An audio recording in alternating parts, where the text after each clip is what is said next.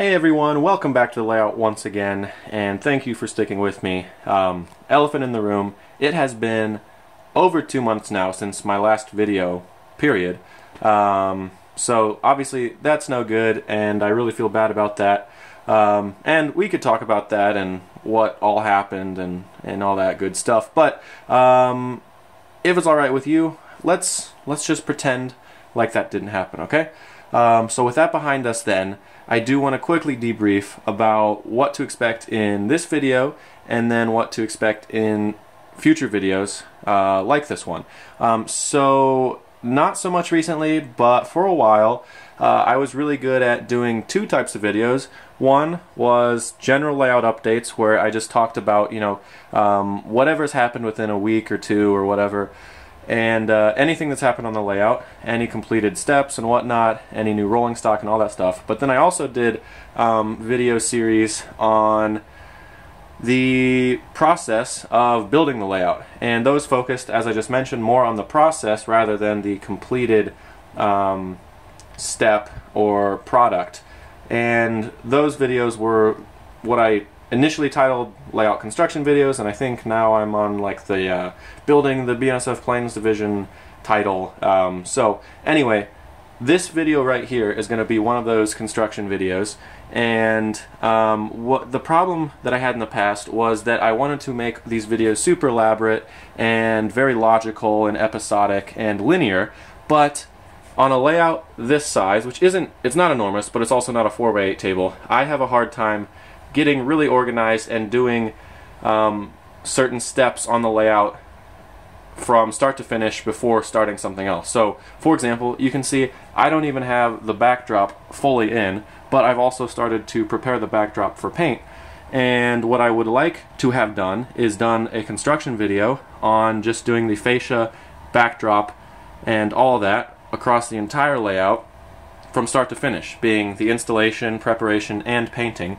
But I'm just really not that good at being organized and collecting all those videos over months and months.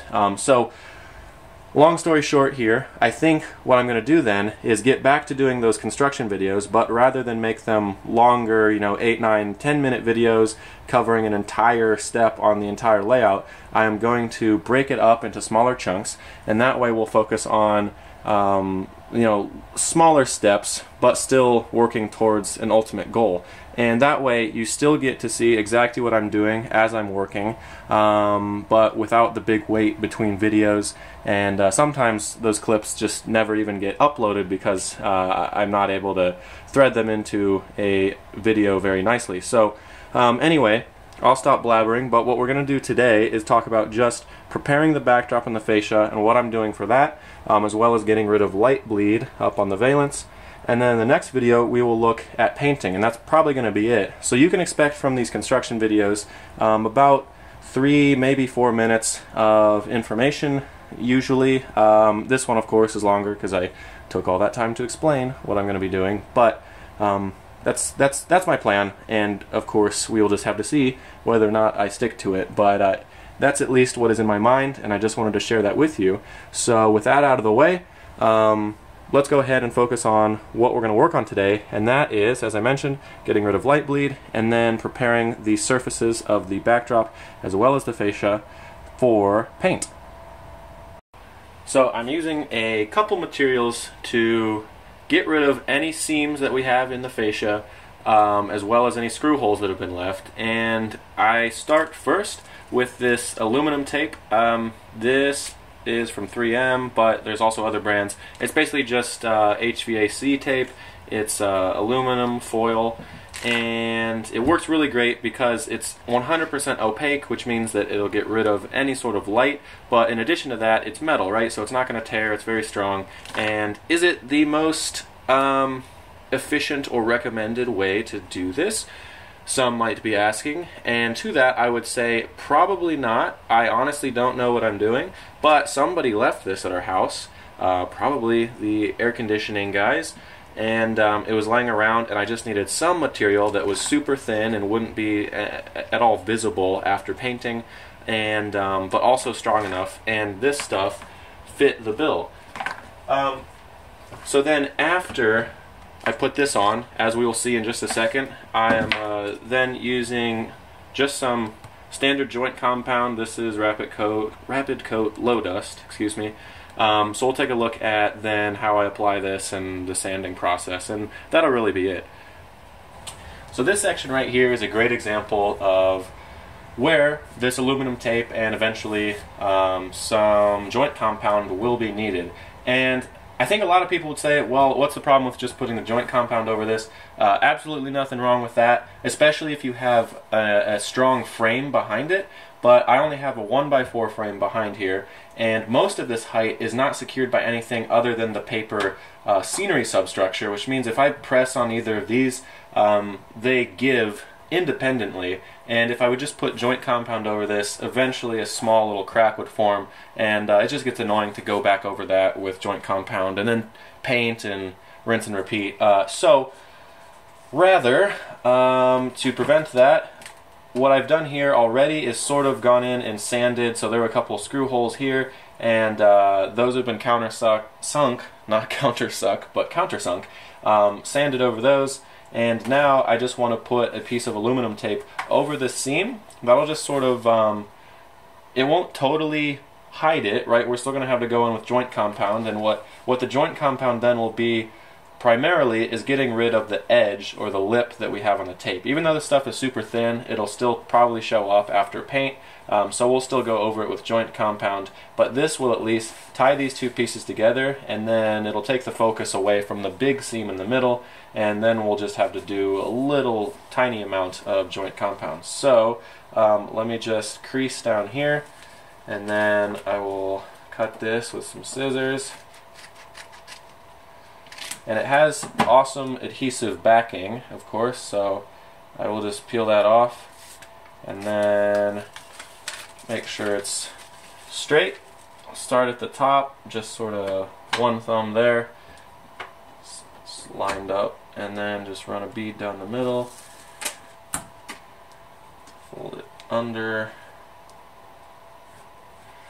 and then I'll just work my way out, make sure there's no bubbles and whatnot. So I'm not sure if you guys can see this, but those screw holes still have a little bit of bump. You can see them, especially since this metal is reflective. You get a good sense of the contour. But again, we'll go in with some joint compound and smooth that all out. So now I've got some of this joint compound here. I'll put a little bit on the putty knife, like so. And then I really am just focused, as I mentioned, on getting the edge there. So, oops. Whatever, it doesn't really matter. I just want to get enough on that edge that I can come back and sand it, and then I'll actually get some right in the middle too, since there was a little bit of lip there.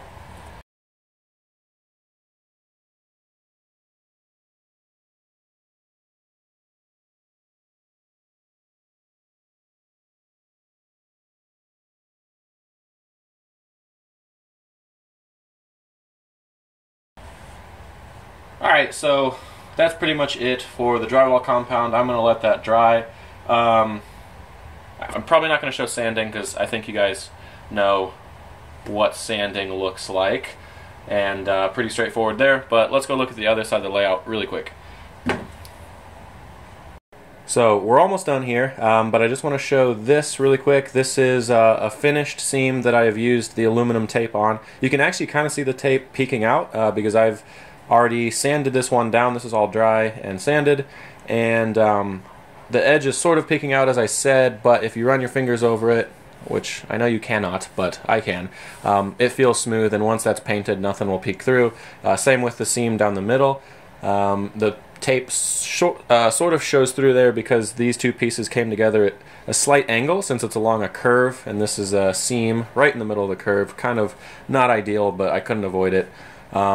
But it all worked out. Now it's once again a nice smooth curve, and again, no eyeballs will be able to detect that after it's all painted. Now moving this way, what I'm working on now, and I'm not really going to show this because it's very straightforward, same process I was using before, except what I'm doing up on the valance is getting rid of the light bleed. So in addition to doing the same thing I do along the seams, up along the ceiling, The ceiling actually has some warp to it. It's not perfectly straight, and usually these boards are pretty much perfectly straight. So you can see there's some light coming through from behind. All I've done is taken the aluminum tape, and what looks like light coming through is actually just the crease of the tape. There's a little lip that I've kind of overlapped onto the ceiling, and it's just reflecting light. So you can see that blocks the light entirely, and if we move down here, here's a section that I have finished and is ready for painting. Actually, I think I still need to do a little bit of sanding, but then what I've done is after the tape is there and it's creased along the ceiling slightly, then just using my finger I've been able to run a bead of joint compound between the ceiling and the tape, and that seals off that that light completely. So if even if there's a little bit coming through the tape, now it's completely gone because of the joint compound. And now this whole section towards the end is pretty much one with the ceiling and the wall. So that's really all there is to it. I know that video is longer than anticipated, but I just wanted to show what I'm doing in preparation for painting the backdrop and the fascia and valance.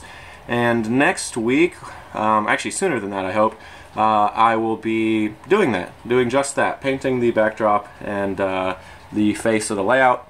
And I'll have a video on that specifically. We will talk about the rollers I'm using, and then more importantly and more interestingly, what color paint I have chosen for the sky and for the fascia and valance. So thank you guys for tuning in. I know this was an extremely boring video, but nonetheless I find it enjoyable to watch other people do work on their layout, so hopefully the same is true for you. If not, I don't really care. You don't have to watch it. So anyway guys, as I already said, thanks so much for watching, and I will see you very soon.